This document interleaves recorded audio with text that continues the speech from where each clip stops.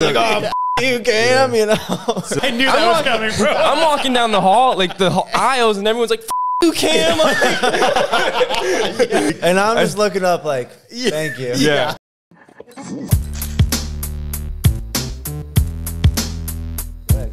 Thank you guys for joining us on today's episode of Unemployable Podcast. Today we have Woody with us. Thanks for joining us, man. Appreciate you having me. Thanks for coming down. Happy to be here. Man. I'm not happy to be in Florida, though. I feel that. Yeah, it's been rough. Oh, you have a mic, too. I do. Well, damn, this is I'm the awesome. voice of reason. Yeah, That's God. He's our Jamie. Like the Morgan Freeman. right on. Yeah, you said right when you stepped off the plane, it was an adjustment. Yeah, it was rough. We got off the plane because it was cold where we left. It was like hoodie and cold down in L.A. And then we got here and we were walking out like the little sliding glass doors as buses were driving by. And we thought we were just breathing their exhaust in. And then, And then the buses went away. Yeah. Fresh Florida smell. We're like, oh, that sucks. And then like a minute later, we're like, oh, this still sucks. Yeah, This is yeah. just Florida.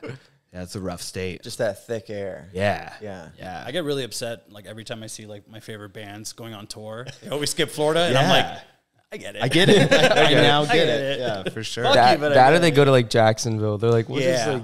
Orlando's big now. Damn. Well, I feel like people that were like born here, that environment affects them negatively. Yeah. Like Cam was born here. Oh, for sure. I see. It's Yeah. affected Everything. my health for sure. We'll say like movies and video games have really like nailed it as far as like portraying what Florida looks like. It was everything I expected. The beaches, the palm trees, like it's Like Grand Theft crime. Auto, Vice City, like Homeless through and people. through. Nice cars that are crashing. Welcome. Yeah, appreciate it. Yeah. Sorry you had to be When here. you rent a car, there is crack in the glove box. Yeah. Yeah. Yeah. Hotels have Bibles. Nice Right. cars have crack. Yeah, they asked us at the front. They were like, "Crack? Like, do you want your complimentary crack?" Yeah. Right. Thanks. You're like, Shout look, out Hilton. Yeah. Like, we don't want to be rude. Yeah. I want to Like, do even Florida. if you don't smoke it, just take it. So I want to talk about your new shop. Oh yeah. Yep. What's the name? It's Tiny Wounds Tattoo. Tiny Wounds. Tiny Wounds. Okay. Yeah. Nice. Yeah. How was figuring out the name? Okay, so my wife's hiding over in the corner for anyone that can't see her back there, but in our house, the door that goes between the garage, which is now like my art studio, and our living room, we've put that like whiteboard epoxy on, so we can just write right on our door, and that's where I write like skit ideas, and if I just wake up in the middle of the night and have a thought, I run to the door and jot it down. So when we first got the idea for doing the shop, we were like, okay, let's talk out names. And we wrote like 20 of them down on there, and Tiny Wounds made it for whatever reason just on the list. What were some of the other ones? So we were originally going to be in a different location. Okay. That was like 2 minutes from our house, which would have been ideal, and that's its own story. But it was on just a little side street, so I thought Side Street Tattoo was, a good name for a shop. I thought I don't that was mind that at all, actually. Yeah, and then we opened up not on a side street. Right. So You're on like a main road. Yeah. This doesn't make sense anymore. yeah, and on like a 5-hour flight, I was like drawing all these logos and everything for Side Street Tattoo. So those will just be buried in my iPad for forever. I feel like that's a part that's not talked about as much. Yeah. Because for me, like coming up with the name in the logo is one of the weirdest, most stressful parts. For sure.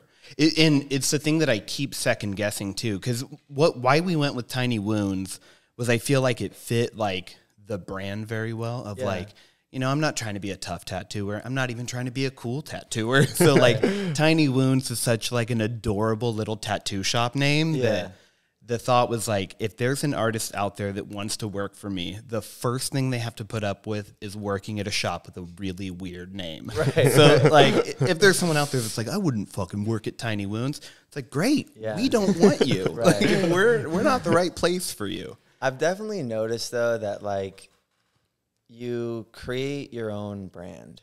Right. And even though, we will put a lot of pressure on ourselves as a shop owner about the name, I don't think it means as much as we think. For sure. Right? Because Yeah. you build it up. I'll give you an example. When my boy and I were younger, and we were like homeless and like strung out and just like super weird people. Like you'd see us walking on the street, you would cross the road. Yeah. Like leave those two alone. Like we would be in psychosis, and like one of the things that we would say to each other, if something was like good or bad, it was just kind of like a word you could always use. We would be like, yo, that shit's bang bang. Okay. Right? Yeah. And it was this weird like language from like being together too much, strange name. And I remember when I saw in New York that shop called Bang Bang, I was like, that's weird, because I associated it with my weird drugged out stage and my buddy. But obviously, like they put a lot of money into it. They've created tons of artists, and they've created this brand. Sure. And now you associate maybe this word, or at least I will, with like a high-end tattoo shop. That's true. Good point. But it's a weird fucking phrase. Yeah. Bang, bang. You know? I think of shrimp, so whatever. Yeah, like I just imagine they finish the tattoo and they're like, are we done? How is it? And you're like, bang, bang. Yeah. You know what I mean? Like you build it up with the artist, whatever. So I could even see, I mean, bro, like in old movies and stuff like that, like the biggest guy in the crew was named Tiny. Sure. Right? Yeah, right. So like if you ever wanted to, you could make it a real tough shot. Hell yeah. Tiny wounds. Tiny wounds. Oh, because it's actually big wounds or whatever. Welcome to Whittle Wounds. Whittle Wounds. But that's good. You got it. I mean, the shop's open. Yeah. Right? Yep. It has a name. It has a logo. Right. What's the logo? I've always been doing like the graphic design thing. So oh, nice. Yeah, it's a like a T stabbing through a W. How is it gone? It's gone. Yeah, so that was just kind of the fun part for me, just designing that up and coming up with all that. Yeah, the other thing about the name that I noticed, the last shop I worked for had like a very generic tattoo name. You know how they're always like, you know, red ink or what? Black. They love noir. black. Noir. Yeah. Noir. I noticed so many times I'd be talking to my clients and they would get the name of the shop that I was working at wrong. And I was like, oh, it matters like that little. Yeah. That you don't even know the actual name of the shop, but you're here, you're getting tattooed, and that's great. So I think that took a little bit of the pressure of naming it off, but we stuck to it pretty much since day one. We wrote all the names down. We erased the ones that we thought were stupid and ended with Tiny Wounds. So, and from there, we're like, all right, we're never changing our mind. Like that is it forever. Can we hear the other stupid ones? I wish I knew. I wish I would have taken a picture, but yeah, it was like one conversation. It's fine. You don't have to tell us. Little Woody tattoos. Well, I saw the TW and it's like Tattoo Woody. There you go. Yeah, it's all a plan. If you ever want to become a rapper, Little Woody. That's right. That's right. A funny thing about the TW, I worked at a shop called Don't Tell Mom Tattoo. Okay. And the whole reason it was named that was because the guy that I worked with went by Danny the Machine. So they were both DTM. So when he went to name his tattoo shop, I mean, this guy probably thought for like a week of like what could land with DTM and came up with Don't Tell Mom, which, I mean, silly tattoo shop name, but it worked. Right. So what inspired opening, because this is your first shop, right? This is my first tattoo shop. I used to own vape shops back in the day. Oh, yeah. wow, So I okay. had, thank you. I had 3 of those from when I was like 24 to 28 years old. I had vape shops. Yeah. So I did that for a little while, but this is the first tattoo shop. So I kind of went into it having just a little bit of like the business mind behind things. Yeah. Even though the tattoo industry is such a different like league of its own, you know, compared to just a retail place. But basically the shop that I was working at the beginning of the year, I went to my boss and I was like, hey, I need an assistant. Like, I rented 2 booths over there just because I was like, hey, I want ample room just so, you know, I never feel too cramped, which was the reason I left the shop before, is we were just cramming too many people in there. So I was like, hey, I'm getting to the point that with this content creating stuff, with, you know, everything else that I'm doing, I'm just running out of hours in the day and I need someone to help. But I also knew that, like, when he hired me at the shop, he only hired me. He didn't hire me plus someone that's going to be there every minute that I will too. Yeah. So I wanted to be fair about it and say, hey, you know, I need a little extra help. Is that something you're cool with? And it was like, even to make this better, because it was a private studio, but people would come up to our door all day long. And since I was the closest one to the front door, it just became my job to like stop what I was doing and go and answer the clients. Yeah. And it was a lot of homeless people and shit like that. So, you know, I'd go and have these conversations that would lead to nowhere while my client's like waiting. So I told him, like, I'll hire the assistant. Part of their job will be answering the door, answering the phone. If you want them to set you up and break you down, we'll make it that job, and I'll pay their salary. And, you know, the boss was like, no, I don't want you to have an assistant, but I will hire someone to do all that stuff, and you can pay for them. And I was like, how the fuck did we get He's from like, I have an even better idea for me. Yeah, it was crazy. And like when he first said it, I was like, how does that make sense? Like, does that make sense to you? And he was like, yeah, you know, it sounds like your biggest complaint is having to get up and answer the door and answer the phone. I was like, that's not my biggest complaint at all. So he still stuck by, no, I don't want you to have an assistant. And I understood that and respected it. I was like, all right, that's fine. But that means I'm going. Like, you know, eventually, like, that means that I have to figure something else out. And did that produce, like, kind of like a sour taste?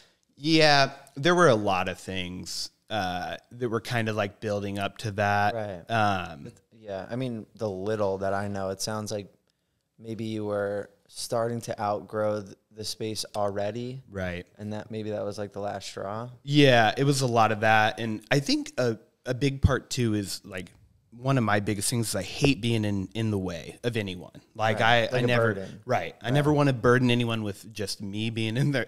I get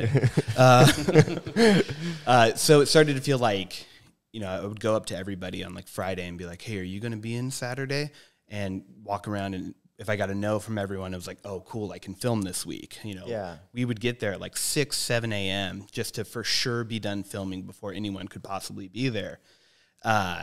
And then it kind of felt like the boss didn't like that too, and you know, started showing up at like 8 a.m. on Sundays, and it was like, why are you here? Like, and I don't know, it was just little things that I was like, okay, no matter what I do, I'm gonna be in the way in this shop, so it's time to like do my own thing where I can say, hey, no one's allowed to be here, you know, until noon on Sunday. Don't come while I'm filming. I don't know if this is the experience that you're describing, but I noticed that myself as well before opening my own shop, that when I was like trying new ideas, like with you, the skits, it wasn't skits for me then, but like new ideas and like growing and maybe in a sense outgrowing some of the people at the shop.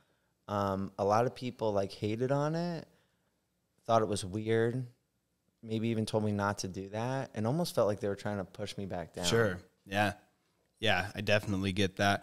Because there was a phase, because I worked with a girl that she's actually coming over to the shop. She makes videos for TikTok. She does really well, and she's just authentically herself. They're not skits. It's just basically like a day in the life of tattooing, right? So she was always making content, and everybody that kind of worked there was all very comfortable with that, which was part of the reason I moved there, because the shop I was at before, the worst thing you could do was make a video and post it on the internet. Yeah? They were like way too above that. They were really cool. Yeah, so cool. Yeah. So You use hashtags, bro? Exactly. In here? Yeah. So we ended up getting this new guy at that shop who came from like a really good shop, and then he moved to Fresno or whatever. And it was like everything I did was the epitome of the shit he hated. I would post a photo online, and he'd have some shit to talk about like that because he was just too good for all of it.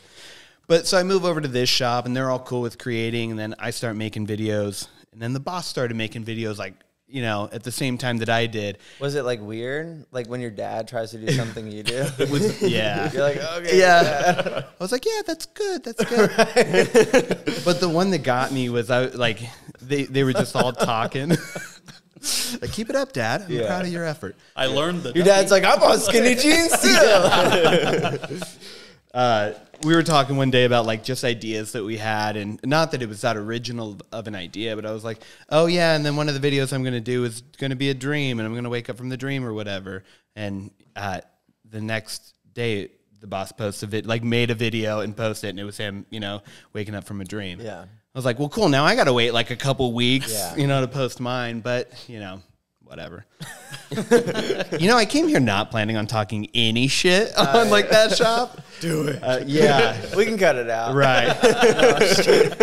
So the artist that's coming and joining me is like the nicest human you will ever meet. And so the shop that I'm coming from is like in downtown Fresno, which is as bad as it sounds, right? We're like the meth capital. Right. It's rough. It's rough. Wait, meth capital? Meth capital. What's like bad about it though? The meth? Like, I don't personally know. Actually, no, it's a great place. Yeah. Is that the state capital? Yeah. Fresno's just like bad for crime, and it's like the most affordable place to live in California. Okay. So I mean that naturally brings its own, problems or whatever to it. So but where we were, we had like a nice little overhang in front of the shop, which meant homeless people slept under it, which like, I'm not even trying to hate on homeless people, but like that's just a thing with tattoo shops. Totally. For some reason. Yeah. They're like, oh, these people are cool, which maybe is a compliment. yeah, for sure. Should just walk every day. Instantly kick me out. They'll at least let me say my speech. Yeah, but it like always smelled like piss in the front of the shop, and like there'd be shit on our door. Yeah. And I was always the first one in, so it was like, okay, it's not totally my responsibility to clean that, but my client's going to be here before the boss is. So, I live here too. Yeah, so I got to clean that shit. So, but yeah, so the artist that's coming over, her husband was like, hey, why don't you move to Wooddy's shop? Because it's in a much safer part of town. She had a knife pulled on her at the previous shop. Yeah. And, so one day, she brought up the idea. She's like, hey, would you ever have me over there? I was like, yeah, absolutely. However, like, I feel bad doing that to the boss. And she was like, yeah, me too. We'll talk about it. Well, when she finally told him, like, hey, I think it's the best thing for me to move over with Wooddy too, he was like, cool, pack your shit. Yeah. And it was like, fuck. Like, he was such a good dude before that. So I don't know. It was just a weird thing. And so now I get to tell the authentic version of everything instead of being like A+ time, Yeah. How long's the shop been open? Your shop? My shop, 15 days, 18 days. It's a while now. Yeah, we're pretty, pretty deep. Pretty veteran now. Yeah. What's that in dog years? Yeah. And how many stations does your shop have? So we have, I should know this. Let's see, 1, 2, 3, 4. We have 6 booths in the front room, and then we have like a private booth in the back. Yeah. And what we're thinking for the private booth in the back is like permanent makeup, because it makes a little more sense if someone wants to get their eyebrows done. They don't have to be around like, 5 other rowdy tattooers. So got a nice little space back there. And then we haven't announced this anywhere, but my wife is apprenticing under me. So nice. Congratulations. Yeah, so that's been our first 2 weeks. Is like, I've never taught anybody. I'm only 6 years professionally into tattooing, so part of me even wonders, like, am I even ready to show someone, what to do? So I was like, why not start with my wife? I think that the fact that you're questioning your own ability shows humility and is a good thing. Yeah, for sure. For sure. 'Cause it might be a little worrisome if you're like, well, since I'm the best in the fucking world. Yeah. One of my biggest worries about opening a shop was being the best in the shop. Because every shop that I've ever worked at, I've been dog shit compared to everybody else. Right. So, and I think that that really helped me grow. Even when I was at the shop before this last one, legitimately everyone in there was killers, and I was like, why did they hire me? Like, am I the walk-in guy that's just gonna get shit on all day? So I just pushed quick, and every time someone was tattooing, I'd just be over their shoulder like, hey, what are you doing? How do you do that?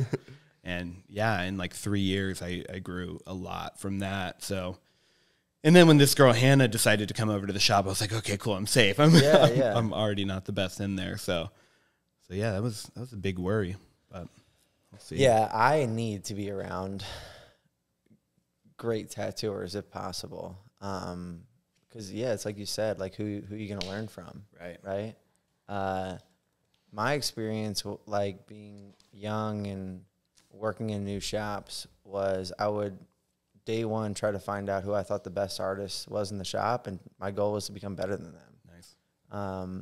And sometimes that bar was pretty low, depending on the shop. Right. But whether I did become better than them or not, the journey of trying made me better. Right. That's like what I'm getting at. For sure. And that's why I think it's so important to have like guest artists as well. Yeah. You know, even if it's for like a week, maybe I can't have this person come be a resident artist, but I can at least get him here for a week and I can, you know, bother them for a week. You know? For sure. Yeah. One of our booths is going to be a permanent guest spot booth just because like in this last year, I've gotten to travel all over the country and meet a ton of tattooers and they're always like, oh yeah. And then I'll come out to Fresno. And I'm like, Google Fresno first. Right. Like, maybe like Google it, see if it's worth it. Yeah. But we're like right down the street from Yosemite, which is like the shit. Yeah. So if people are into nature, I can sell them on that. Yeah. You climb shit? Yeah. Do you like homeless nature? people? Bears. You afraid of heights?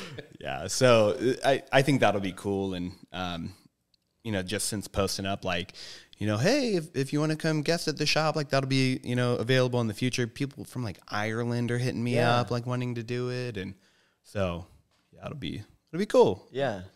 So, what are some of your biggest fears with the new shop? Oh, man. That's a good question. I haven't even thought about fears. Sorry. I'm like, oh, you're right. Fears. Yeah. Well, I mean, I think so when I had my vape shops, one of the reasons that it ended was because I got sued like 6 times in a row. Yeah. So I think that's naturally like a concern with it. Like I got lucky and I sold one of my vape shops and that pretty much made it to where I could exit easily. And then the second one, I was going to sell it to some guys that ended up, they were like, oh, can we see your lease agreement? And without me thinking, I just gave them the whole thing and they saw that my lease was up in 3 months. So they were like, we're just going to wait them out. Like, So that's what they did. So didn't sell that one. And then, closed down the third one, but wasn't even planning on selling until all the lawsuits came in of like, it was batteries exploding and, you know, stuff like that. Gotcha. So I think that's my fear is like something that just like you could never plan for just happening and, you know, taking it down. I mean, that's really the biggest thing. Or like, I don't know, the artists that come and work, hiring new people, you're going to be around that person like more than anyone else in your life. Correct. So hiring those people and hoping they're great, you know, to work with. Hopefully they're cool tattooers as well, but I'd much rather have good people in the shop. So I think that's a worry, finding the right people to work there. Yeah. Yeah, that's another reason why we do guest spots. If we do have someone who's interested, like in working for the shop, like, all right, come spend a week with us. You know, you got to feel us out and we got to feel you out. For sure. But what do you do if they work here in town at another shop? You know, they can't really, you know, come do a guest spot without having to quit their other shop, right? We just do it anyway. Yeah, just say fuck. Like, guest spot. No, it's interesting. People do guest spot at like local shops. It's like a weird thing that happens here. I know it doesn't happen in like Jersey or like other places I'm from. But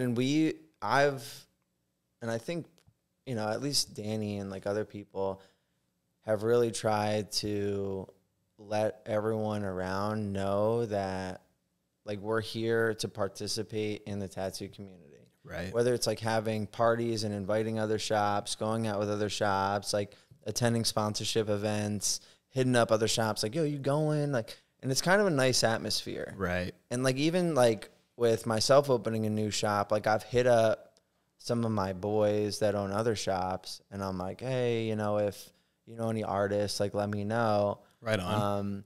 But I think that relationship was built through like, yo, if I have a day off, like I drive to my boy's shop and I'm like just checking in with everyone, or a different shop or other shop.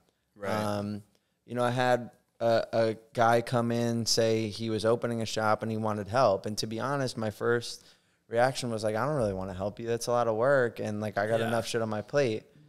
But I was like, whatever. And I helped him. Bro, we're like really good friends now. Nice. You know? And like, I'm happy that I did that and like didn't listen to my first thought, but kind of cultivating these relationships and followed by action.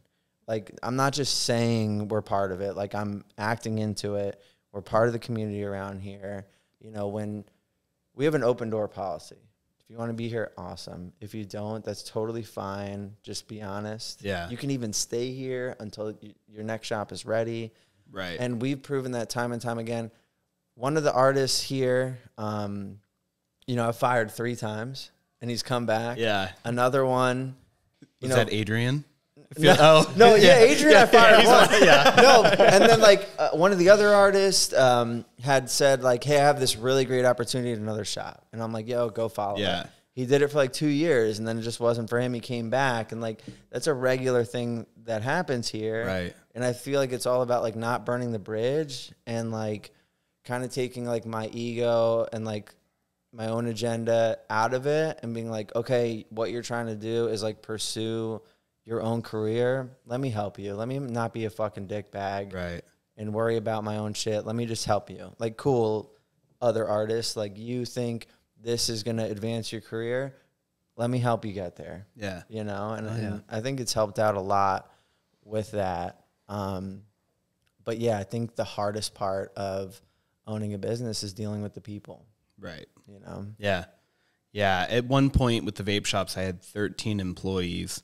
And we were like I've always hated the like, oh, we're like family, except for like with that shop, it actually felt like these people came over on the weekends and kicked it. And, you know, and that was cool. And it's like, I hope to get back to that again, because I've never felt that way at a tattoo shop. Right. I've always felt like this is work and I love my job, but I'm not trying to, you know, have you over to my birthday, you know?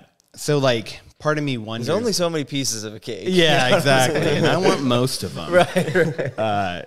Yeah. So I kind of want that, you know, I want people to, you know, feel comfortable enough that they could talk to me about anything. Yeah. Cause I've never worked at a shop that I felt 100% like, yeah, I can say how I feel about something. So I do want that, you know, for everyone. Yeah. You know, I like that question of like, what am I most afraid of? Because it's making me answer a lot of those questions. Because I put those blinders on. Yeah. I was like, it's time to open the shop. We have 2 months. Let's get it. You know, let's make it happen. Because my biggest fear is always like the unknown. Right. Like what's gonna happen that I don't have the experience for and I'm not prepared for. Yeah. And then I freak out and I try to get every form of preparation done that I can. It's usually like overkill. Right. We never even use some of it. But I think the reality is like that unknown stuff, it's just going to be unknown. And it's going to come up. And like what I can do to prepare for that is just always be like the best version of me.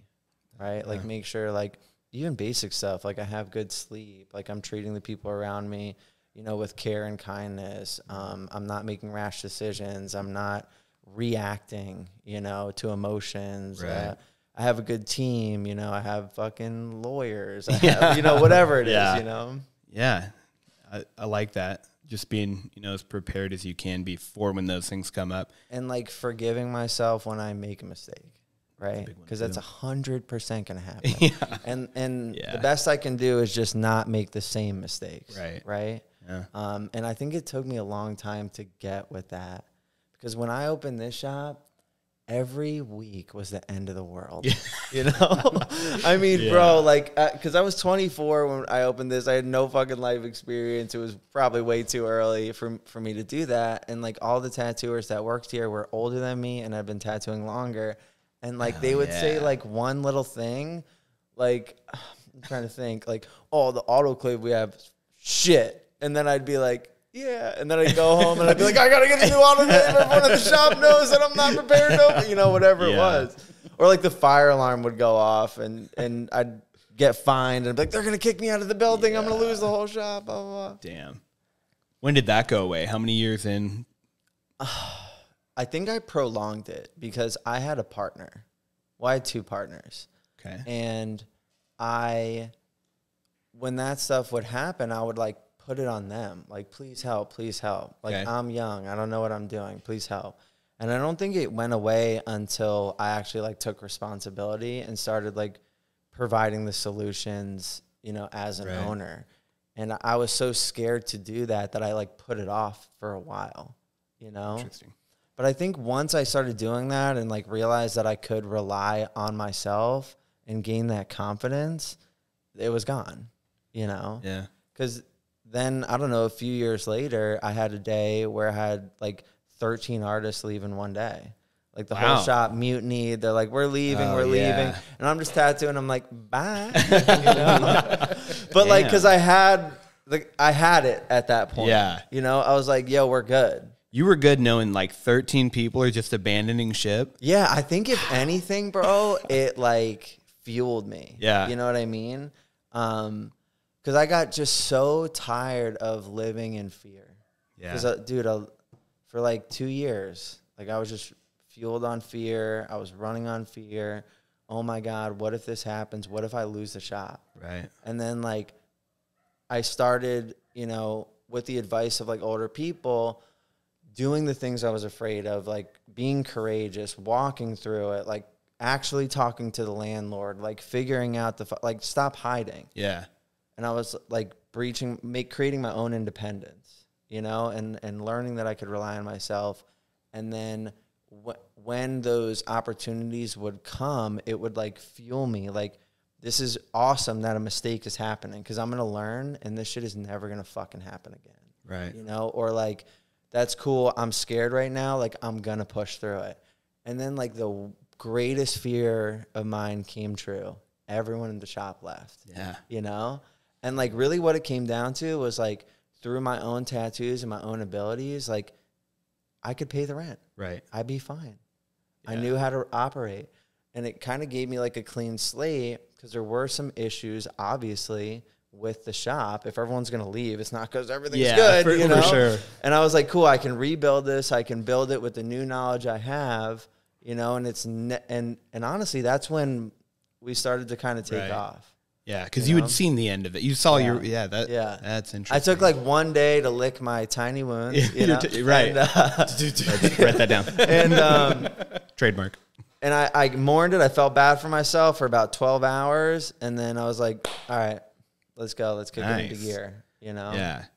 I think that is a cool feeling too, that like we don't need any artists to ever move into the shop and we can afford the rent and that's cool. So that fear hopefully will never be realized as long as, you know, I stay busy. But, you know, yeah, so I do get to be picky with bringing people in. I'm not just trying to let as anyone. You should be, I think. For sure. Yeah, I think I want to go into it with the goal that, like, everyone that we bring into the shop is better than me. Like, that, that's what I want. I think that'll make me feel really comfortable in there. Like, cool, this isn't the place where I have reached my peak of tattooing ability and I'll never go higher than that because, you know, I want to see it get a lot better than this. And I think having, like, a very good understanding of what your shop represents, what the rules are, and what the expectations are is good. Maybe you already do that. I did not have that for so long. I just kind of wanted to be liked by everyone in the shop. I wanted to be, like, friends with them. And the reality is all the great shops I've worked at are the shops that I felt safe at. And the reason that I felt safe at those shops is because I felt like I could rely on the owner and they were a strong individual. Nice. You know? So and maybe it's different for other people, but that was like my mentality. So here at the shop, like I want to show that strength in a way that like I have a plan. When you guys are scared, we have a plan. These are the rules. I've spent a long time thinking about the rules because this is what's going to keep the shop open. If anyone breaches those rules, like it's just not going to work. Right. I'm trying to get rid of those people as fast as possible, you know, and then I think it just produces a better work environment. Instead of trying to like be everyone's friend, it's like, no, I'm going to be like a leader. Yeah. You know? For sure. And I think that helps out a lot with the dynamic.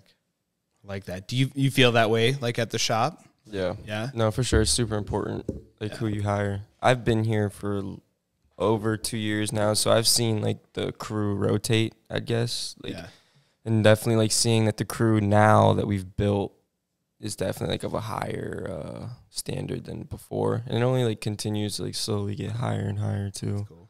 And you kind of just like weed out, you know, I feel like people weed themselves out, to be honest. If you have like a crew of 14 people and 13 of them get along, that one person's just going to finally find their way out. For sure. So it just like slowly gets better like that.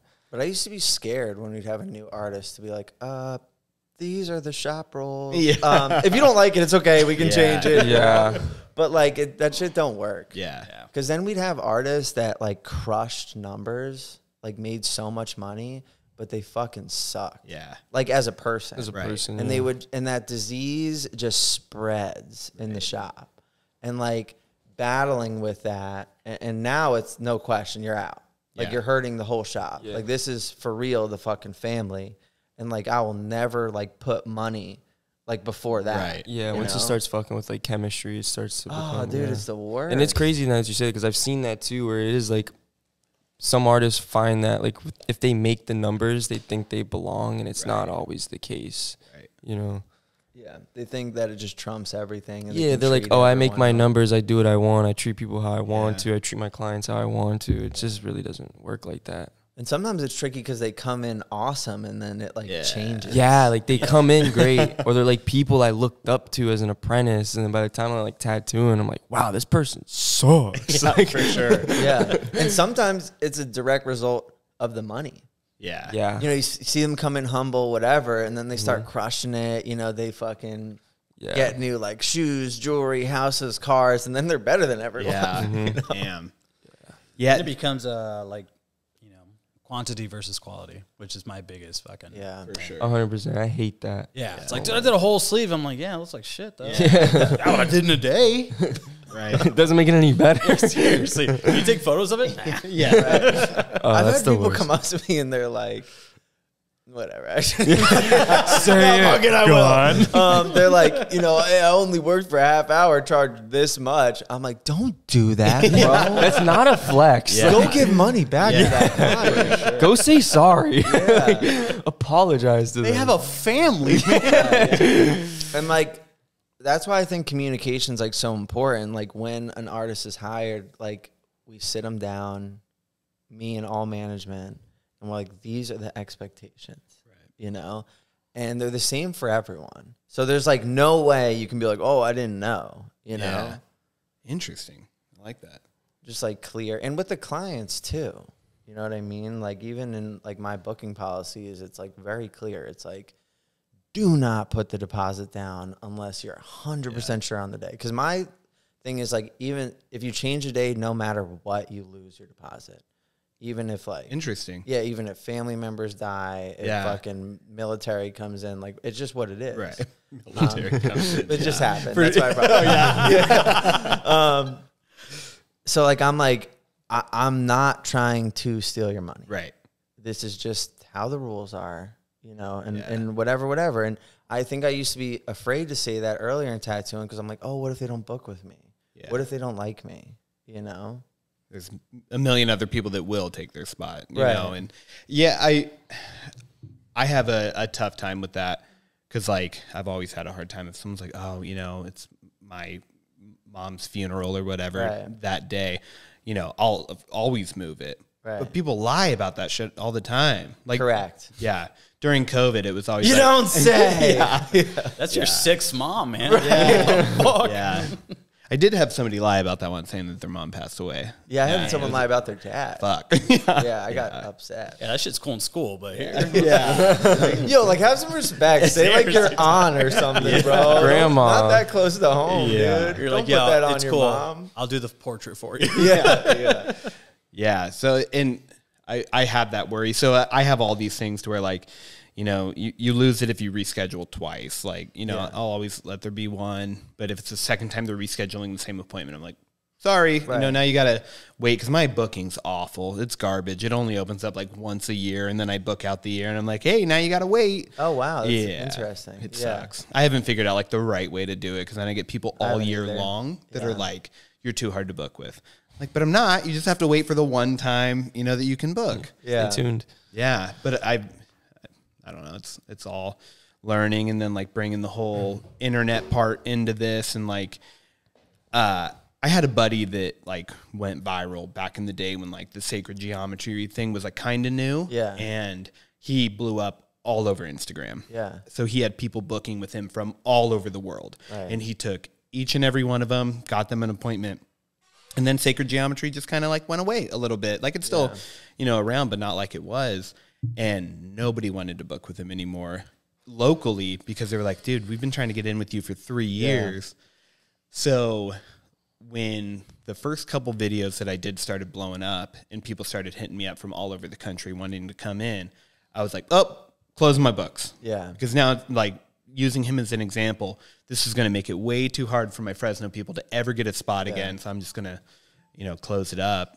And then, you know, my wife and I sat down and realized, like, oh, now we can travel and go be busy in whatever state we want to, kind of all over. And like that works out. So I've kind of catered my booking now to be like only for the people close enough. Like, hey, if you can get in the next 2 days, like you can get it. Yeah. And try to keep it fair. I'm always like picking other artists' brain about their like booking policies. One really interesting version I came across in France actually was dude will book out 3 weeks every month and leave a week open every month to like put in like quick clients. Interesting. I don't do that, but it was like it was cool. But like seeing that and like tailoring it because they're your policies, right?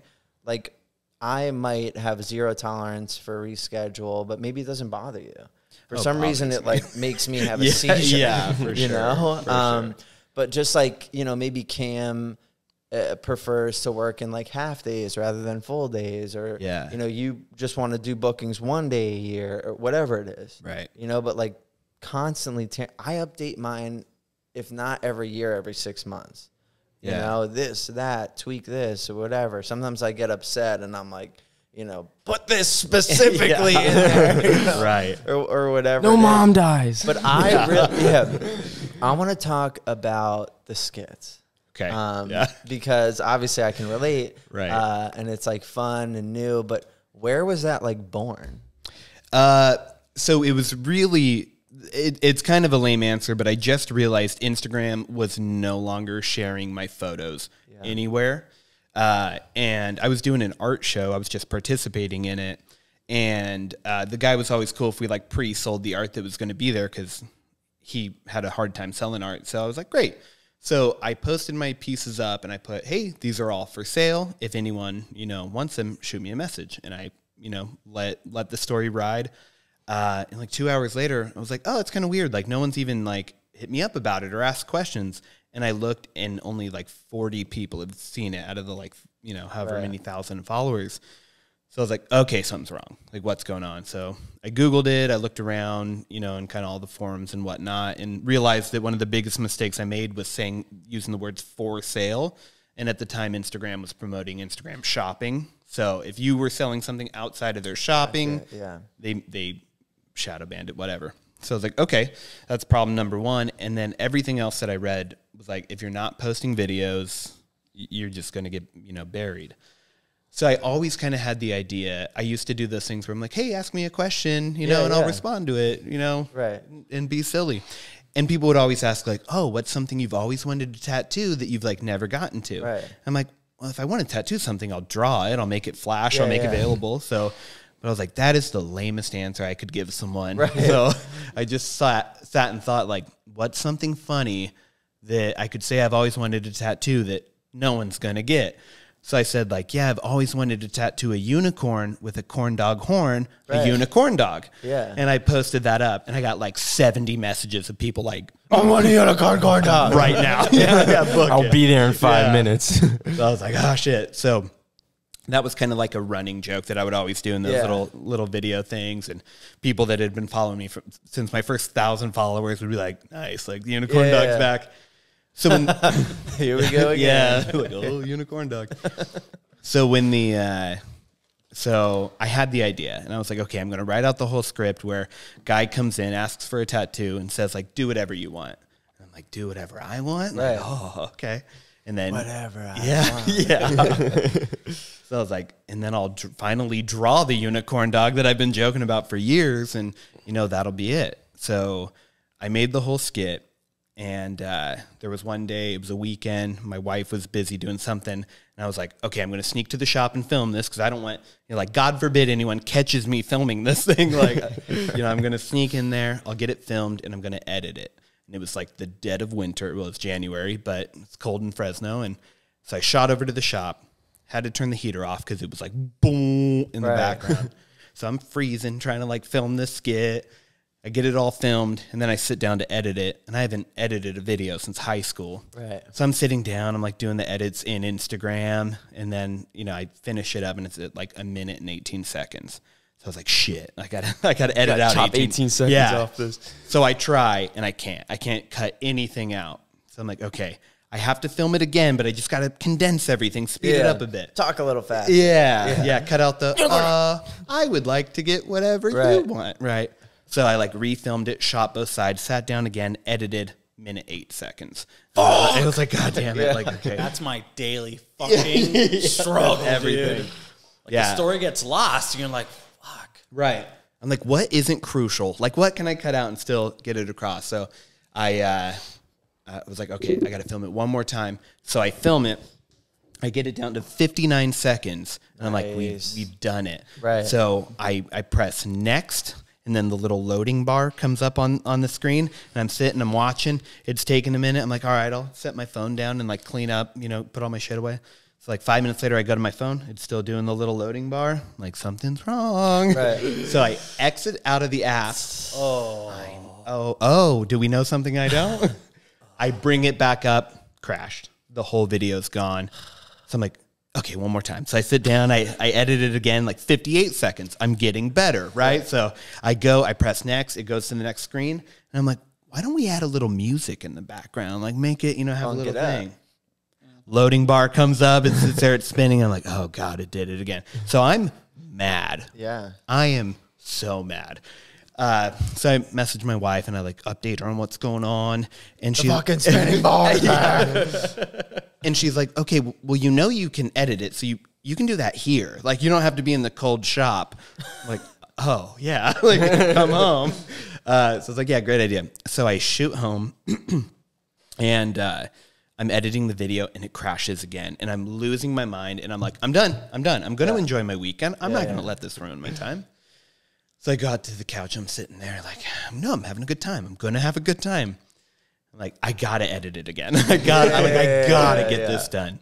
So same thing. And then it hits me that I have a client who's really big on TikTok. She does yoga. Yeah. So I'm like, she's my guru. I got to know. I hit her up. I'm like, yeah, I'm trying to make this video. Don't tell anyone. Like, you know, it's kind of dumb. If you tell anyone, I swear to God. Yeah. I was like, but I'm not showing it to you.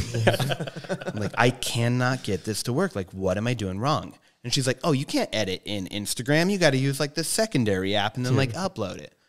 Oh, shit. She's like, that's what I figured. I wasn't sure. Yeah, I was like, yeah, just what app? Yeah. I just want to know which one you What's use. like your favorite one?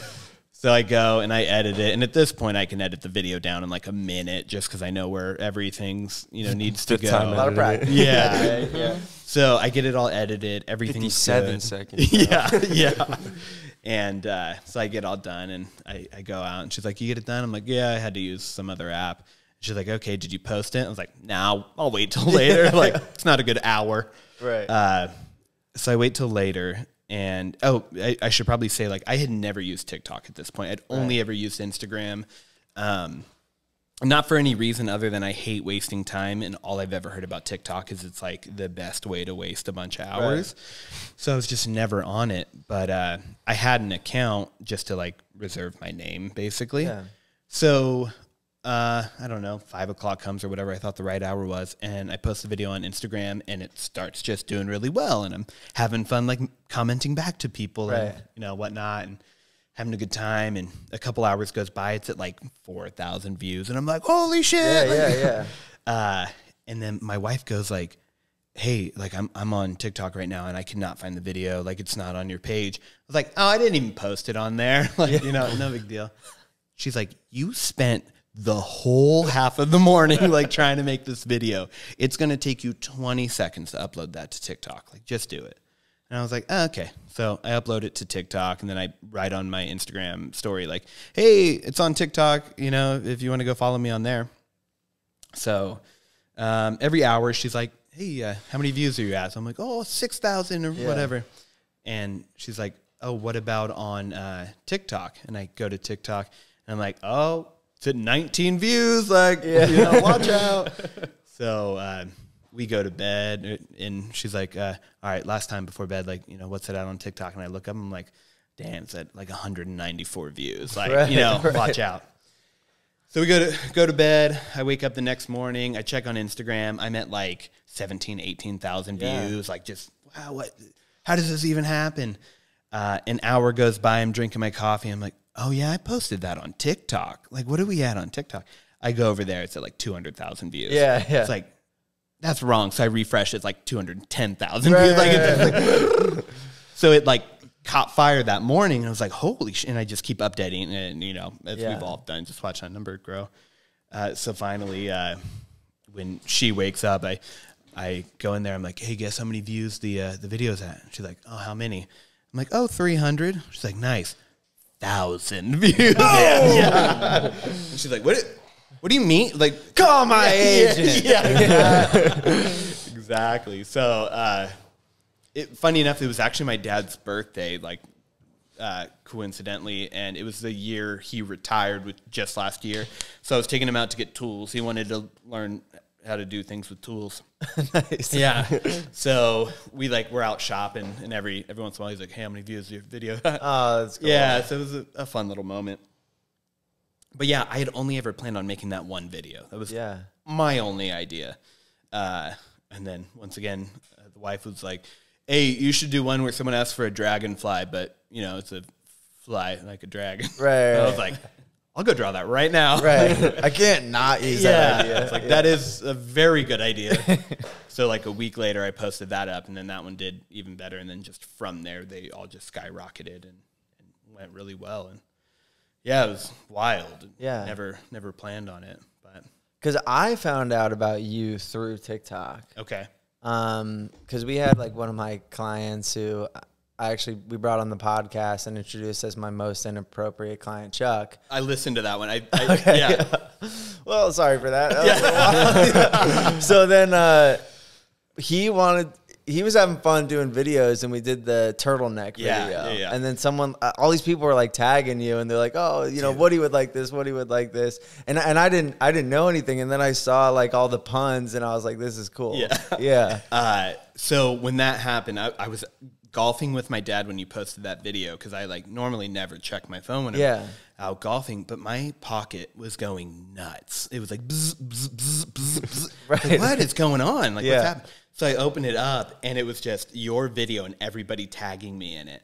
And then there were messages coming to me on like other apps, like, yo, this dude's talking shit. Like, yo, they're in there trying to start shit, dude. Yeah, exactly. And which is good for us. Yeah, right. You know? I was like, okay, like that's fine. Yeah. And they were like, no, like you got to clap back, dude. Like, what's your idea? I was like, I don't think I'm the clap back guy. Like, I don't think that's I'm the tiny brand. Wounds guy. Yeah. I was like, I'm not trying to start any war. Yeah. Because I'm not going to be good at it. Like, let's just not. Well, dude, honestly, I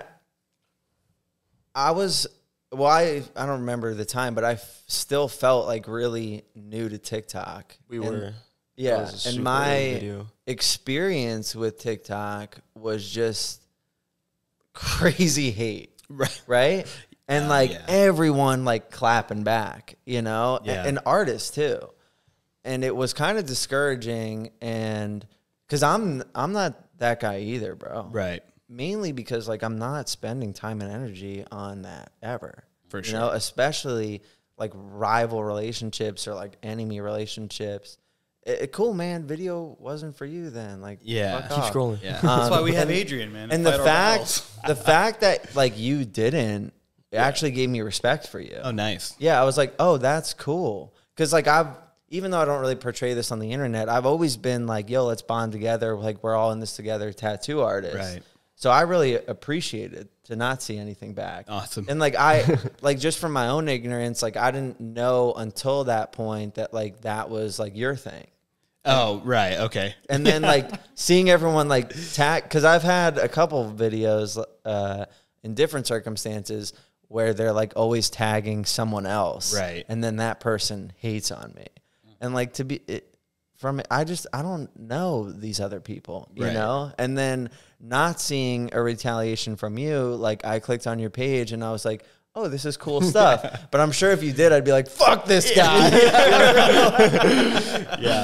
That's awesome. I just always like to think like, oh, maybe that was done in good faith. Like maybe that's just like, you know, a fun thing. And what was kind of funny is when I watched your videos, I was like, there's one of two things. Either this guy is like, you know, this mean asshole that he plays online, or he's the nicest fucking guy. Like it's going to be one of those two things.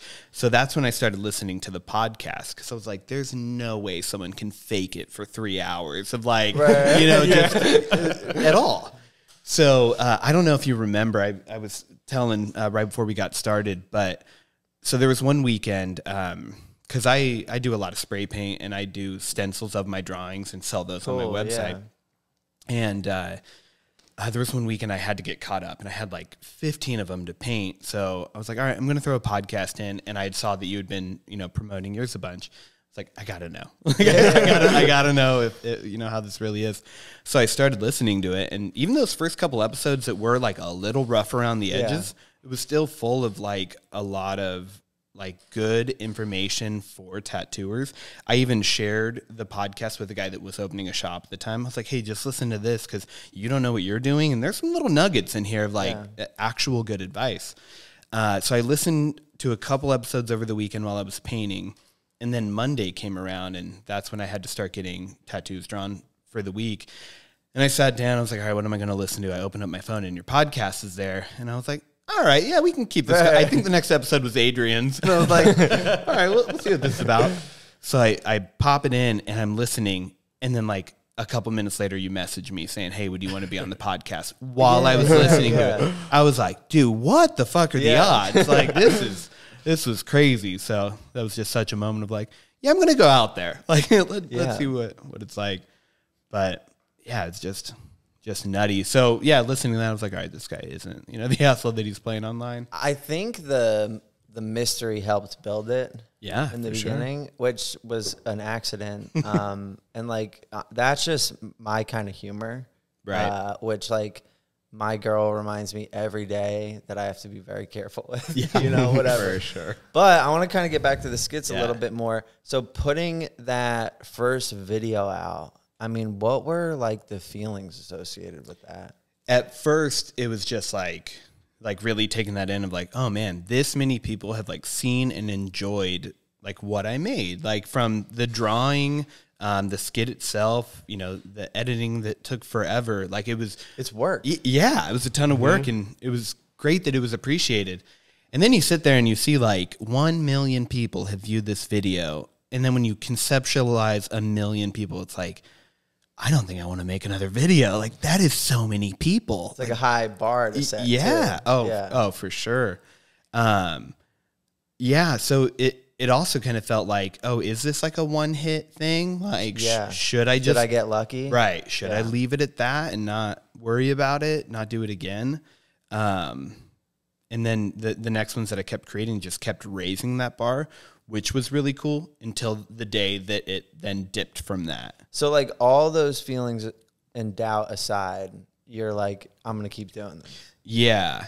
Yeah. And because I think that's important. Right. You know?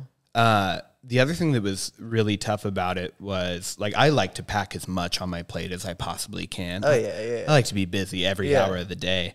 And I already was. So it was like, how the hell am I going to sneak filming videos in? Yeah, I was like, oh, I could go to the shop at 5 a.m. and then film, and like that would make sense. Babe, how much sleep does a human need?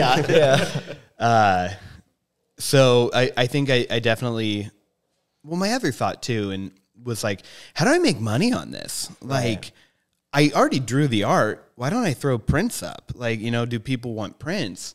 And so I started doing that pretty quickly. By like the 5th video, I got a website up. And just kind of, you know, found the way to monetize all of it, because I was never part of the creator fund on TikTok. I never made a penny from like TikTok itself. So I always just wanted to find the different avenues for that. But yeah, I was always just excited about it, you know, and took off with it pretty much right away. Yeah. Yeah. So you were like, well, how did you break that down? Like, okay, my plate is already packed, and now I want to do more. Yeah. Did you schedule times for it? Like, Do you have a routine on like writing scripts or ideas? I know you talked a little bit about the door board. Right. Yeah, that definitely. Like, how do you organize it? So really early on, I made like a whole new folder on my iPad of like, this is where I'm going to write down skit ideas, however, whenever they come, and where I'll put all my drawings, because almost every video I do has its own drawing, and you know, not that they take all that long to make, but it's a whole new drawing, up to like 3 a week that I had to do. Because that's what you're like, okay, let me like optimize this ability and put a drawing in to sell a tattoo design. Right, exactly. Smart. Right. Yeah, a sticker. I mean, the thing I can say now is we were 100% able to build out our shop on sticker sales, stickers, prints. Wow, yeah, and that was huge. Shirts. But yeah, so I wanted there to be a drawing to have, you know, something physical, and I learned that, you know, a lot of people were like, oh, I would totally get that tattoo in my videos, because most of the time the client leaves saying like, oh, I don't want to get that. Yeah. So most of the comments are like, oh shit, I'd get that. And you know, a lot of times when I do travel, people are getting, you know, whatever was in the video. So yeah, so I had to find the time to make the drawing, figure out the idea, write the script, and that came into early mornings. I wake up at 4 a.m. every day just to. Those are the hours. No one bothers you from 4 to 7 a.m. Right. Besides the birds. Right. Yeah. So I would draw really early in the morning. At the time, early on, I was just able to sneak over to the shop. My boss didn't get until like noon. I start my first tattoo at 10. So I had like a good hour in the morning that I could film a video and, you know, hopefully get it done. But then after a while, it just became a weekend thing. I got my wife involved. She came and did all the filming. She picked out all the clothes that I wear in the skit. Nice. Yeah. Was it weird, like, acting in the beginning?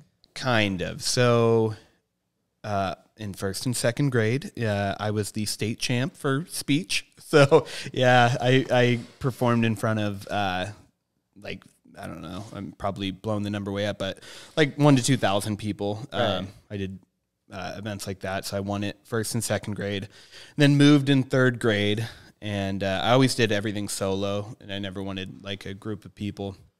So we moved in third grade, and I kind of gave up on it then until high school. Have you guys ever seen the show Glee? Mm-hmm. Do you know, I don't know a better way to describe him, the gay kid in Glee?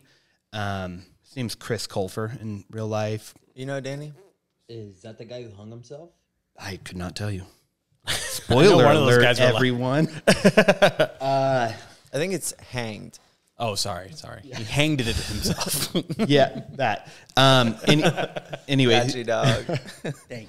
I was in a speech and debate with that guy, and he, you know, went on to be, you know, a big actor and all that. So, I'd always kind of acted throughout. Cool. Yeah. So you had some experience to rely on. Yeah, I'd never done it in front of a camera though, which I realized was a little different, little more intimidating.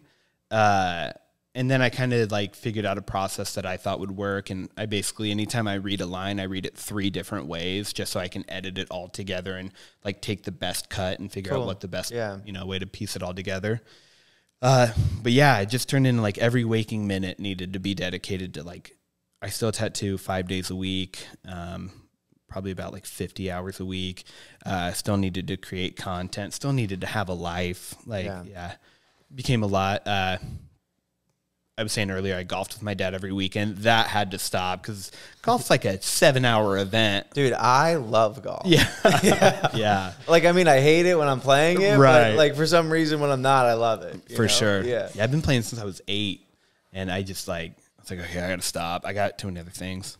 I feel like it's good though for us tattooers to get out there and, you know, be part of nature and, you know, fucking hit something really hard. I don't know. I laid on the beach for like 2-3 hours the other day. I am my whole torso is like cherry red. Really? Yeah, I'm pink. Hell yeah. It's rough. Yeah. It's rad. So you want to get tattooed? Yeah, that's what I'm saying. Man, but train. You got a train near real close, huh? Yeah. Right there. On the other side of this building is the train. It could be a Cuban guy's car horn. So, specifically Cuban guy. Seal deal with SANIDERM. This is the shit right here. This is the only tattoo aftercare product I use on my clients. If they walk out the door without it, I don't feel safe. I don't know about you. If you care about your tattoos at all, you need to use this product. It's easy to apply. It's comfortable to wear. It's it. It can heal anything. This shit can heal anything. You've seen the videos. Use code CAMSUCKS for 15% off. We love it so much. We teamed up with them. We're giving you 15% off. Use code CAMSUCKS. Go to SANIDERM.com. Wait a minute. Why the hell would you think I know Glee? What? Because you know every You movie do know reference. every reference from everything. But Glee?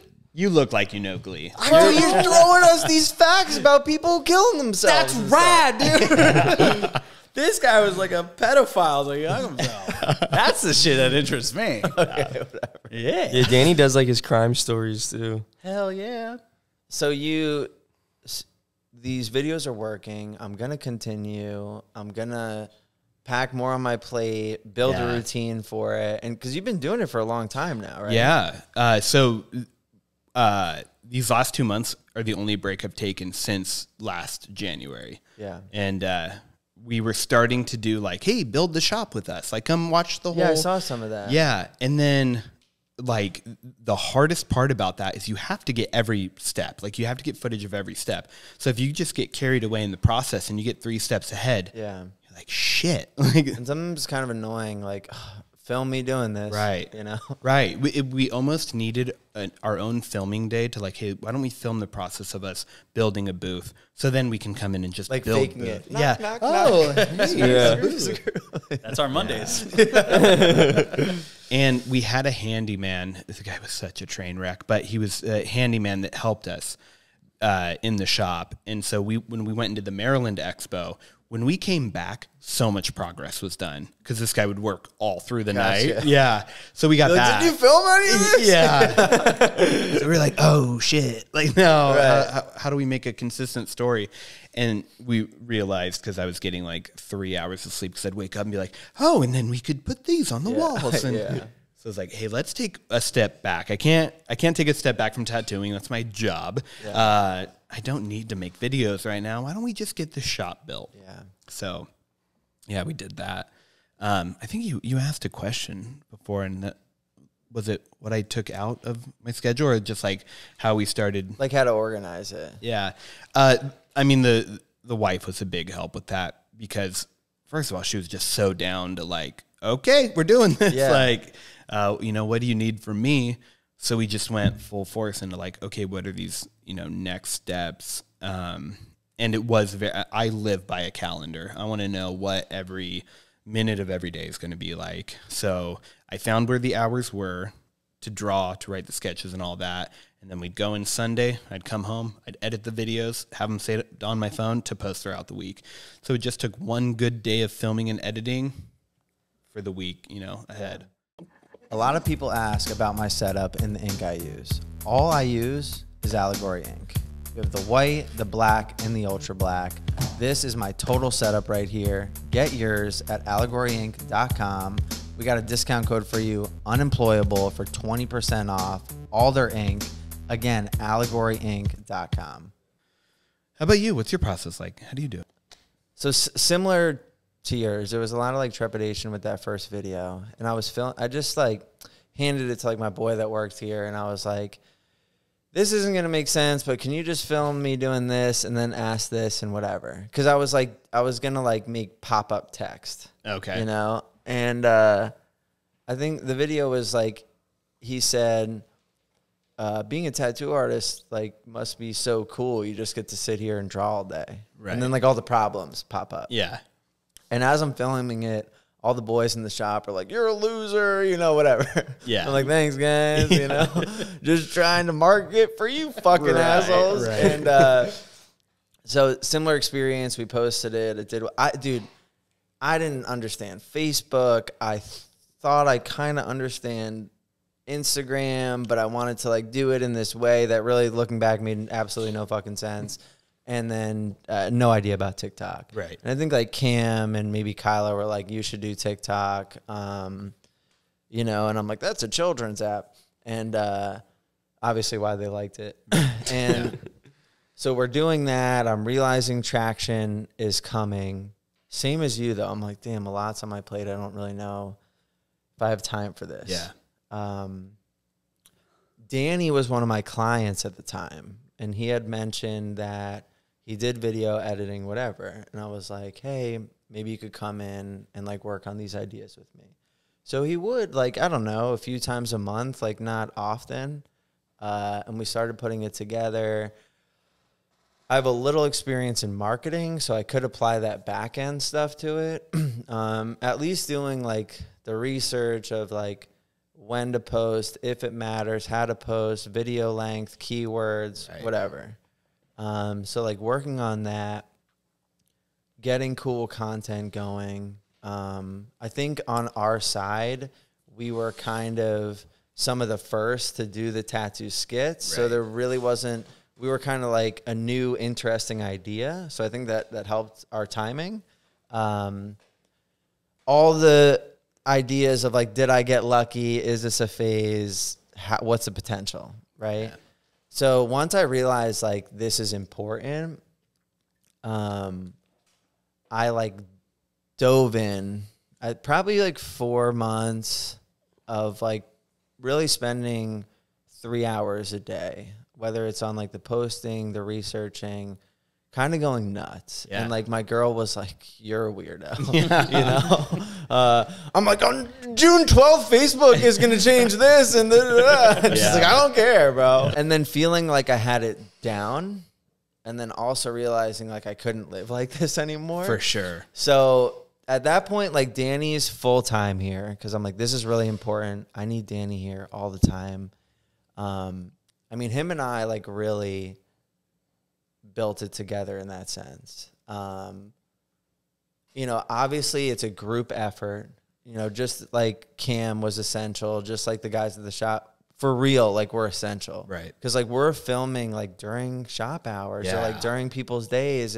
And like even being the owner, I don't want to get in anyone's way. Right. Like apologizing to people for having to turn the music down or whatever. You know. Yeah, you know. For sure. And like without the entire shop being on board, it would not have existed. Yeah. That I can't believe that happened. That many people were just like, yeah, let's do it. Yeah, it took a lot of convincing. No, yeah, for sure. It took a lot of convincing. Well, once things started going viral, I think they were like, "Oh, okay, whatever." And then, so I feel like I had this plan down. So then we kind of brought Kyla on board, and I was like, "You need to follow this recipe exactly." You know, and she did a good job, and she does all the posting and all that stuff. And then just kind of building from there. At the time, I was tattooing 5 days a week.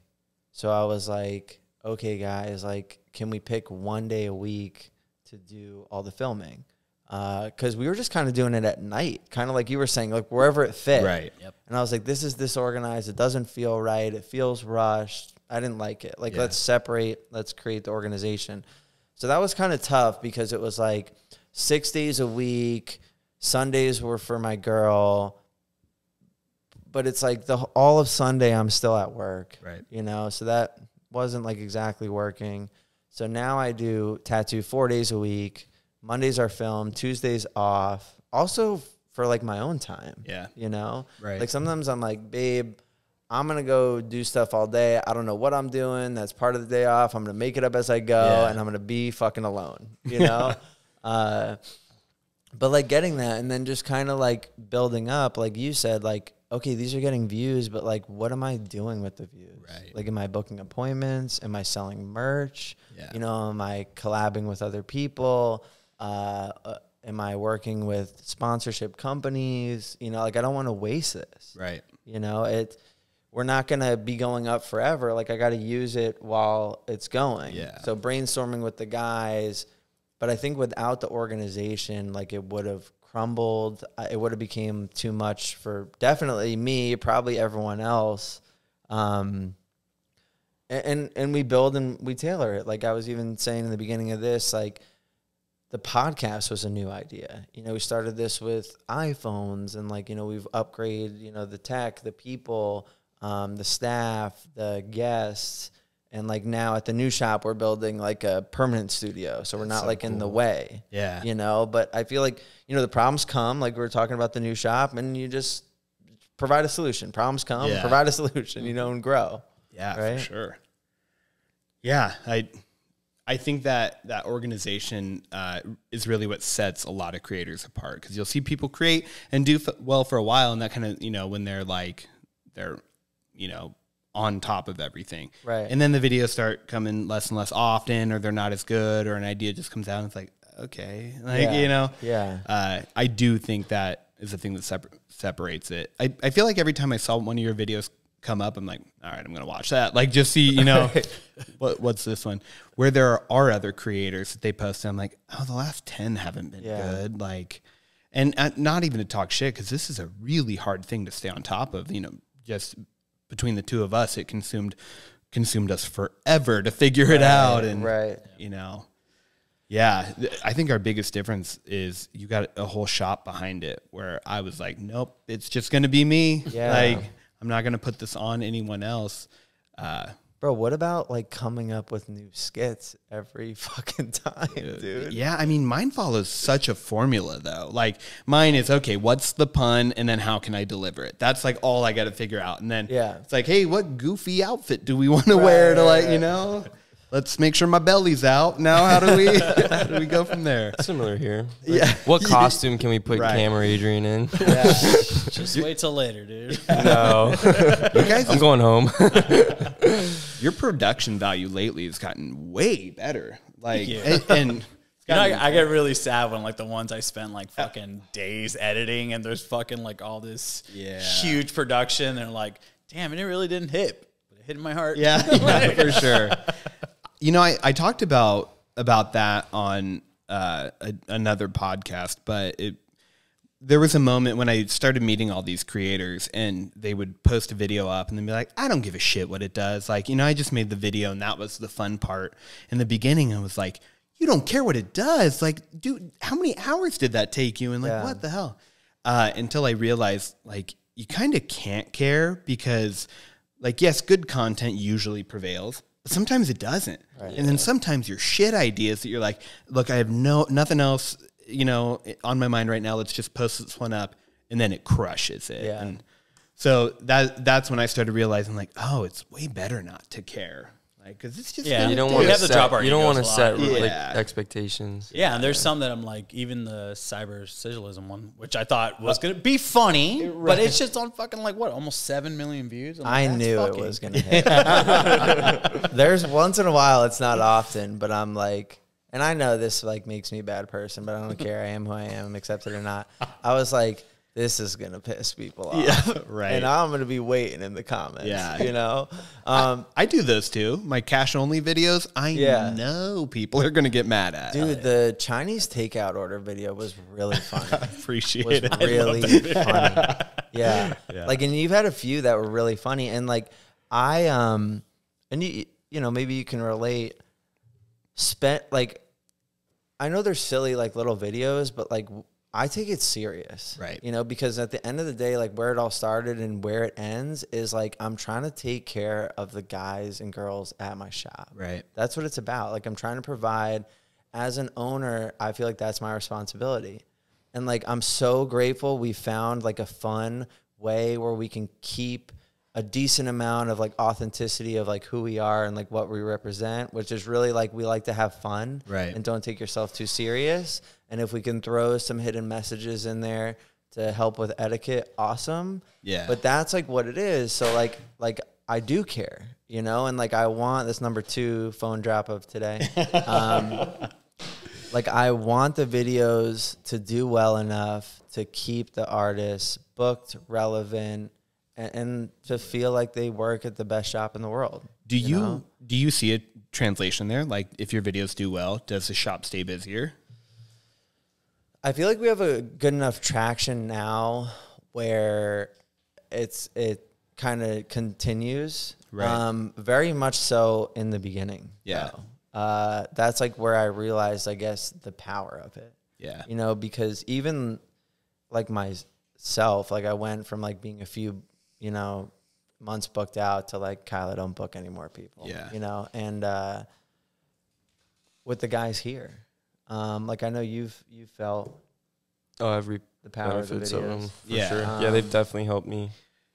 Did you feel any extra pressure being an apprentice and having like the success online? Like, I'll just phrase it. The reason I ask is one of the reasons we haven't announced that she's going to apprentice is like I just feel like as soon as you put it out there, all that pressure is coming in. It is weird. What helped me was that I was already like a couple months into my apprenticeship before we started doing the skits. Like I think I was already here for like 8-10 months, like almost a year. Like I think I was like already like did my first tattoo at that point. So like the like being comfortable with the guys was already there, you know. It didn't really like hit till we did Philly and like saw it in person. Yeah. I mean, it was awesome because for me, like he got a lot of hate. I got a lot of support. What was awesome for him?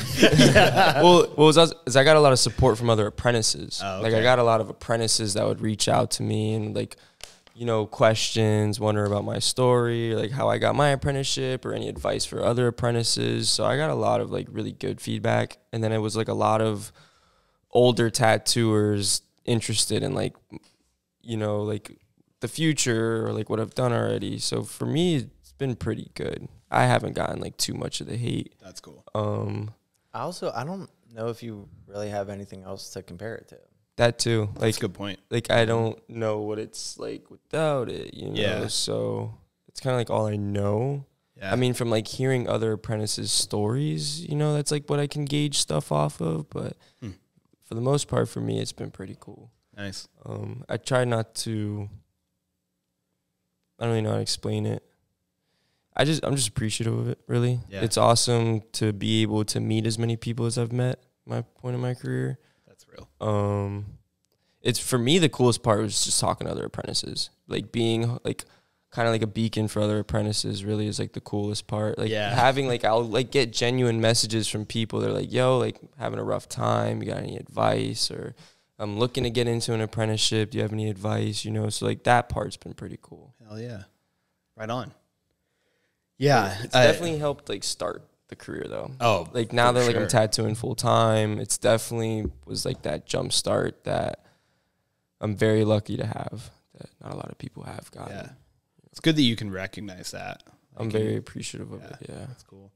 I got really busy really quick as a tattooer, and I don't think that was a good thing because I basically went 1 month after my apprenticeship where I announced to, you know, my Instagram, like, hey, if you want to come get tattooed, you can. And people right away were like feeling it out.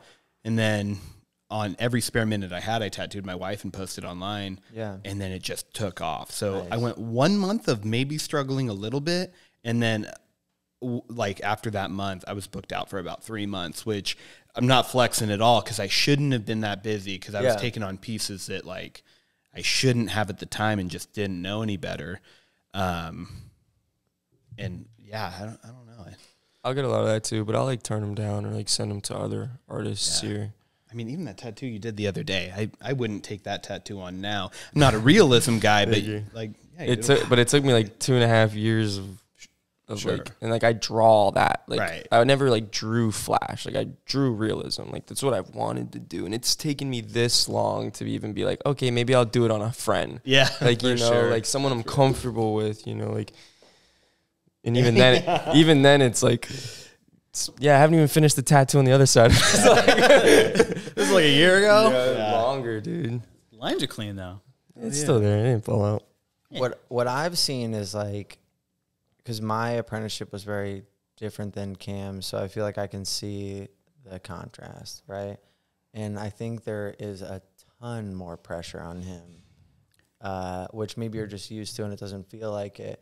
And I really think he's, you know, risen to the occasion, right? Which is cool to see, and that's like, you know, big on you, dude. I don't know if I could have handled the pressure. Yeah, you know, and a lot of times, like when we're going through stuff, or like I'm giving Cam shit, because like in real life, like my relationship with Cam is really strong, and I'm very like protective over that, and whatever. It's not like just bully him all the time. It's just like most of the time I do bully him. Yeah. But like, yeah. And So to see that, and sometimes like he'll be going through something that maybe I think is like wrong, or he's doing something wrong, but I am very conscious of like, well, I don't really know what it's like to be him, or like to have that pressure, or like whatever. I mean, yeah, Philly was his first convention, and it was nuts. We were tattooing right next to each other, and you know how conventions are, bro. Like first off, you're just uncomfortable. Yeah. You're in another city.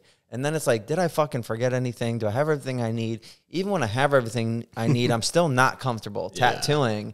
And then he has fucking 50 people watching him the whole convention. Everyone wants to take pictures. You got to not say something mean and blah, blah, this and that. Like, I'm already not comfortable tattooing. I'm making fun of him out loud. Oh, man. Like, I'm like, yeah, bro, Cam, this fucking douchebag behind me, blah, blah, blah. Like, this is fun. And they're like, oh, fuck you, Cam, you know. So I knew that was coming, bro. I'm walking down the hall, like the aisles, and everyone's like, fuck you, Cam. So, like, and I'm just looking up, like, thank you. Yeah. Not only that, all our fucking discount codes are Cam sucks. Yeah. So I feel you. Yeah. I was so worried going to the first one that I'm going to get these like big tough tattooers being like, I thought I was going to get pressed too, but it was actually like pretty cool. It was great. Yeah. There was even like one aisle. I think it was recently. We did Atlanta, and there were like a lot of the like, you know, Chicano tattooers that were all there, and I was like, oh, this is probably not like the vibe. And I walked down, and people were like, hey, it's the guy. And I was like, oh, cool. Like, You're like, we're cool. Yeah, yeah. Like, I like wandered away from like John for like a minute in Philly, and like these big burly tattooers, fucking face tats, head tats. Like, yeah, whatever. I mean, I'm happy to hear that you also get support. Yeah. Because I was like, like, are people just going to be like, oh, you're just making dumb fucking videos to get attention, you know? And like, your tattoos suck. That's like what was in my head. Philly was also your first show after like TikTok too, so it was weird for you as well. Yeah, because I like wrote off conventions because I got real tired of the tattoo community for a little bit, which I know was on me, but that was just the experience. Like, I was getting discouraged. I didn't feel like people were helping each other. And I think with COVID and everyone being inside and like, you know, reaching out on the internet, it kind of changed things. Right. And I think people came back really grateful to be able to travel. And it was like a nicer environment. At least that's what I experienced with Philly. Yeah. So the only thing I ever had to compare it to was the Fresno Tattoo Expo, which is like a swap meet where people just show the phone to the booth and go, how much for this? You give them a price and they keep walking until they find the lowest one. They're like, I'll be back maybe. Yeah. So I was like, why would I want to do a convention? Like that sounds, I don't want to travel and go and do that. My buddies were like, no, it'll be a great time. Like, we will have so much fun. Yeah. So I was like, all right, let's try it out. And so funny enough, I've been a black and gray only tattooer for like 3 years now. Right. And then I start posting all these videos with my drawings. And the biggest reason I did it, because, you know, once again, I didn't expect it to blow up. I made the tattoo, the unicorn dog, intentionally in color, so that when I posted it up and people were like, oh, I'll get it, I'd be like, I don't tattoo color. Like, sorry, you know. But I told everyone, if you want the line work, I'll send it to you. You can go get it done by whoever. And a bunch of people took me up on that. Cool.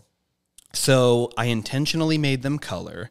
And then I did a guest spot in Maryland. And even when I traveled to that one, I was like, hey, I'm going to be black and gray only because that's all I want to bring with me is just like black ink. It's easier. Yeah, like that's it. And everyone was cool that I tattooed there. So then at the expo, I was like, okay, I either have to stay on this path of I'm a black and gray only tattooer, or I got to open it up because people from the internet know me as this full color, like goofy dude.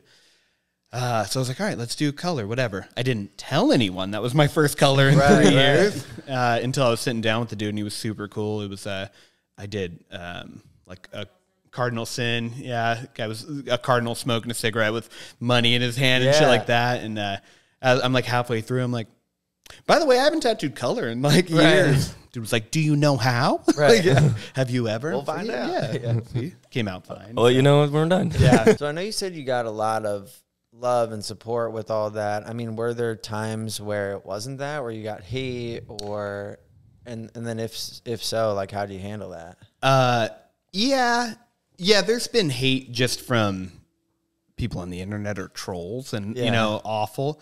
I didn't let sometimes if I'm in a bad mood, I'll I'll message them back. And, you know, because I was also in debate in high school. So I'm like, oh, you want to go? Right. Let's play this game. And I'll still catch myself doing it sometimes. I'm like, what? This is not worth my time. One of the things I took from this podcast was like pin the shittiest comment and just like oh man, that has been. Let your people fight them for you. Oh man, they come out for it. But the biggest hate that I got, so that same shop that I keep referencing, I had a video. It was the first video that I showed my belly in and that I played, you know, quote unquote, a girl in. Right. And I was like, I know as soon as this video goes up, I am dead to those guys. Right. Like there is no lower I could go. Right. And so I actually sat on it for like a day. Yeah. And I was like, do I want to like ruin that? And then I finally posted it, and now it's like my most watched video of all time. But haven't heard from a single one of them since then. But I don't know. I just, like, everyone has their own set of standards that they follow and that they believe in. And if I'm going astray from theirs, I don't give a shit because I have my own that, you know, that I follow. The biggest hate that I've gotten that really irritated me was, I think I might have heard it happen to one of you guys too. People were calling me transphobic because it happened to me. They put me in a wig for a video. Right. And so what I told them, and like this was always my argument, was one, I've never said that was a female other than, you know, a moment again. So I was like, so you saying that I'm somehow doing that, that's showing your transphobia because I'm not a woman. Like, you know, I'm just me dressed as that, you know. So those were the ones that would totally get under my skin. Then I realized those are just those trolls, you know, just trying to. The people that care about that are the, Yeah. And I'm not hating on anyone, you know, I mean. None of us are. We're making fucking skits. Like it's like, why are you going to us? Like looking to hate us? It doesn't make sense. But yeah, I was able to brush it aside for the most part. There's never really been one that's like stuck with me or like really gotten under my skin, which has been cool. Yeah. How about you? I feel like you get a lot more hate. You able to? Yeah. So, well, actually, because I was thinking that, because like I'm like when I watch your videos, I'm like, oh, these are like tasteful. They're like light and they're fun. Like they're really fun. Yeah, you know, fun's what I'm going for. And I even remember thinking like, wow, like this really appeals to a large audience, right? You know, and I know that like ours are like a little more niche. They're a little more that like rough humor. In the beginning, it was only hate, right? And I didn't really understand how the internet worked. But like Adrian does, and he came up and he's like, "You're a meme on the internet," and I was like, "What does that mean?" He's like, "It's bad." That's what he said. So I was like, "Okay, like whatever, I don't care." Yeah. And I actually didn't care because I didn't like understand. Wow. Later, I kind of understood a little more, and I remember thinking, "Is this going to negatively impact the shop?" Right? Yeah. And I also remember thinking, maybe I'm going to do it anyway. You know? Doesn't matter. Right. Thank you guys for joining us on today's episode of Unemployable. Woody, thanks for joining us again, man. Pleasure. Really appreciate it. Awesome. Super awesome to have you here. And we'll catch you guys next week. I hope you guys are enjoying this episode of the Unemployable podcast. We have the Unemployable t-shirt. It's okay. Also, we have a variety of other clothing on the modelcitizenapparel.com. You can even use discount code CAMSUCKS for 10% off. Why are you guys standing behind me?